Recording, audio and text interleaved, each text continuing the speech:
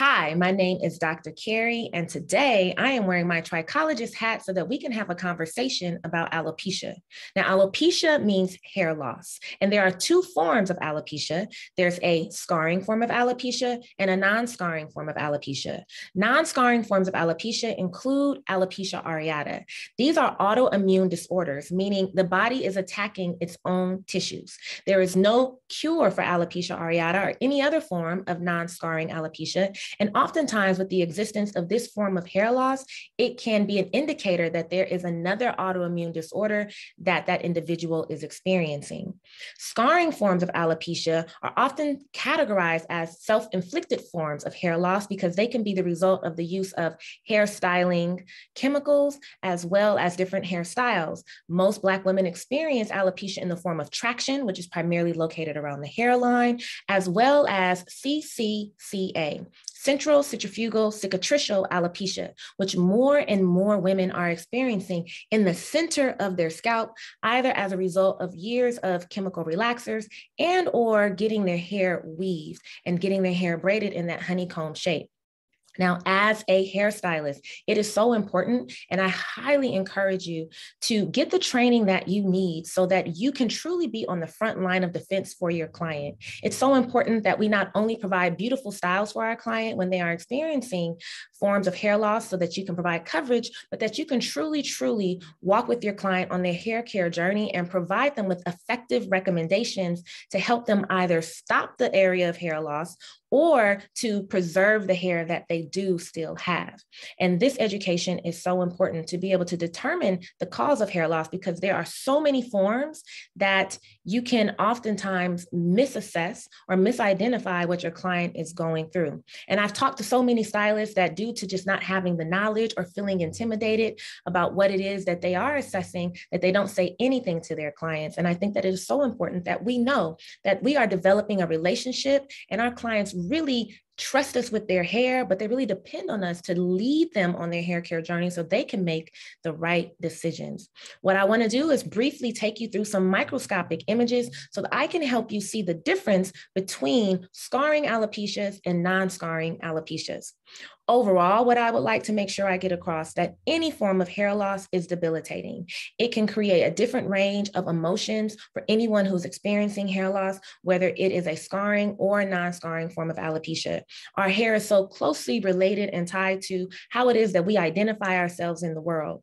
Hair is also a sign of youth, health, and vitality. And so when anyone is experiencing this form of loss, it is so important that they are working with a professional that can make them feel safe and confident as they are understanding more about the causes of their hair loss and the things that they can do to keep their scalp and hair healthy.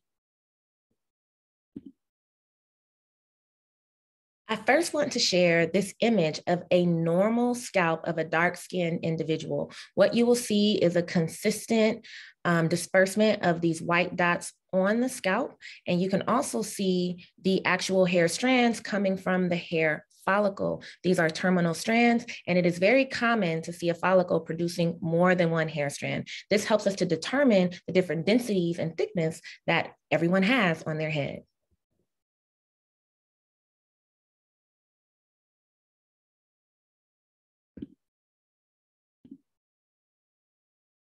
This image is another image of a normal scalp of a dark-skinned individual. I think that it's so important before we start to show you the images of a scalp or an individual who's experiencing hair loss that we are able to compare. In this particular image, what you are able to see are still healthy strands. The difference is that you will see that this scalp is darker. This is a form of erythema, which means irritation caused by oftentimes in Black individuals are styling. So this particular individual hair may be braided or pulled into a ponytail, or as a result of styles that have caused tension or stress on the scalp has created these darker patches. But overall, this is a normal scalp that's irritated.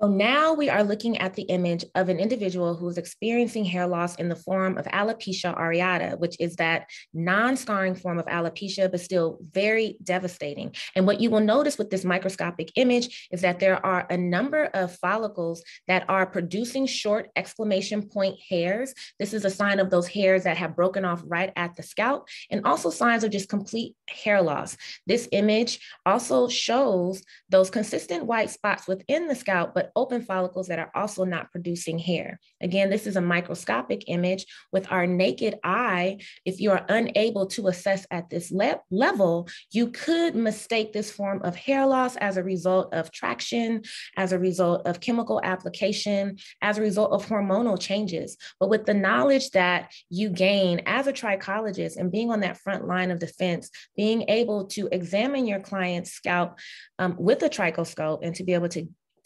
see more than you can with your naked eye will help you guide them to recommendations that can really help them, and also guide them to getting help from their dermatologist, because as trichologists, we are homeopathic practitioners, we are holistic practitioners, and it is truly our job to provide the support our clients need, as well as a network of support and resources when we are unable to do things that are outside of our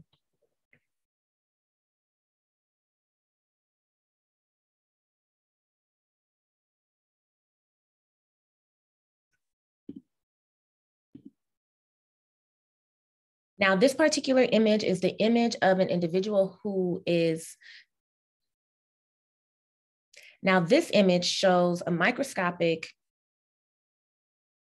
Now, this is a microscopic image of someone with alopecia areata. What you can tell immediately from the photo are these open areas of hair follicles. With alopecia areata, because it is a non-scarring form of alopecia, when you examine the scalp under the microscope, what you will notice are these exclamation point type hairs. With alopecia areata, the hair breaks off very close to the scalp or is completely shed from the hair follicle. And you will notice this under microscopic examination. Oftentimes with our naked eye, it is very easy to misidentify and assess the reasons why our clients are losing hair or the type of hair loss that they are experiencing. But with the knowledge that you gain as a trichologist, you are truly able to identify what your client is going through so that you can be a resource to point them in the right direction, even if that means guiding them to see a medical doctor so that they can get the assistance they need to promote healthier hair growth and prevent more hair loss.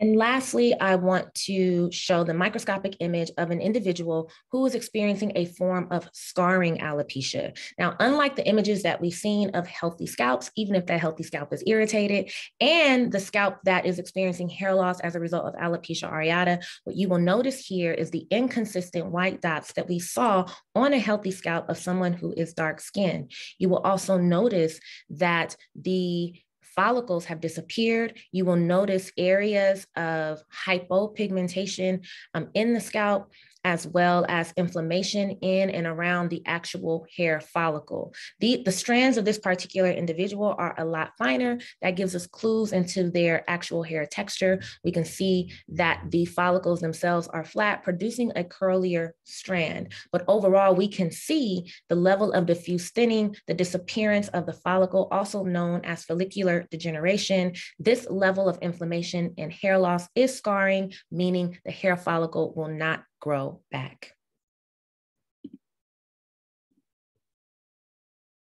So overall, it is so important that as hairstylists, we really assist our clients with understanding the reasons why they are losing their hair and gaining a level of knowledge so that we can use that knowledge to provide, again, those safe spaces and environments to encourage our clients and really help them along their hair journey. I hope this brief lesson in alopecia has been helpful for all of you. And I do hope that there will be more of you who will join the DK squad and take advantage of training to become a trichologist.